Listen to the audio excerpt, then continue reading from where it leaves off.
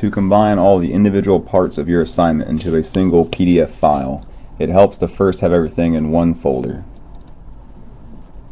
You also need to do this on one of the computers in the Stalker labs. So when we have this, we have Adobe PDF on the computers, the Pro version.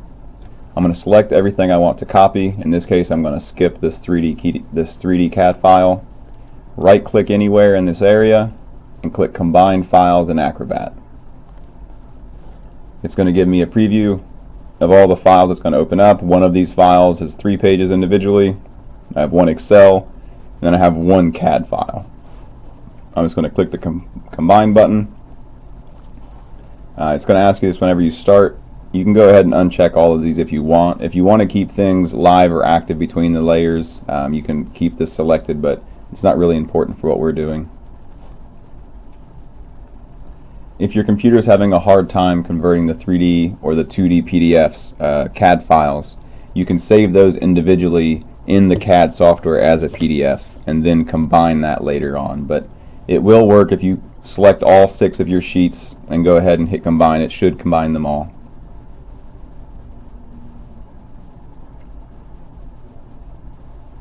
And then your Excel documents you need to format prior to. So you need to make sure your Excel document is formatted to fit one page cleanly.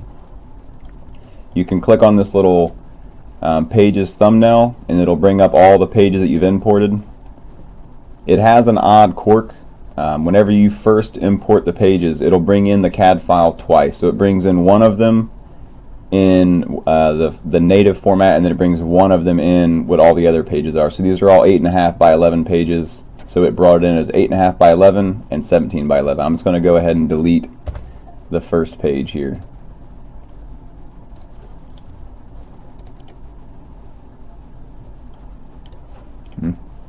Oh, delete pages. There we go.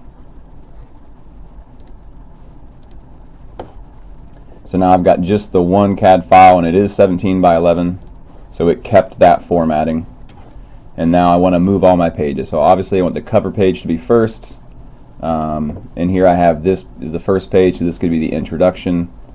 And then you have this all came in as one single file. So I have one file, and I was able to import, and now I can move these pages individually. So you can do all of your work in one Word document and then move them around as needed and reorganize your files. Once you're finished getting everything in order, you can take a quick look. So I've got my Excel, which is all formatted to fit in one page or fit in multiple pages, but it needs to fit how you want it to look. And then I have my CAD files at the end here. I can go ahead and move this if I wanted it to be somewhere else. Everything's in the order that I want.